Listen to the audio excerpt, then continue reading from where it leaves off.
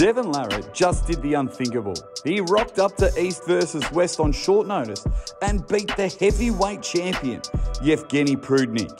In such an impressive win, we're always wanting to know, who does Devon pull next? Well, in this three-part series, I'm going to give you the most logical choice.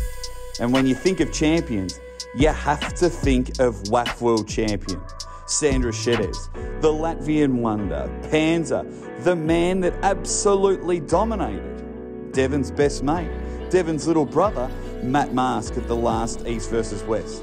Sandras is on a rise. He's on a tear. The man wants to be noticed. He wants to be elite. Sandras has put in some amazing performances. National champion, world champion, on a winning streak for East versus West. For me, for the Aussie arm wrestler, this is the most logical matchup for the next East versus West. Heavyweight champion versus WAF world champion. What I need you Dead Set Legends to do in the comments is give me your logic choice. It's a three-part series, so I'll do a super heavyweight matchup and a fantasy matchup in the next two parts. But drop some names in the comments, and as always,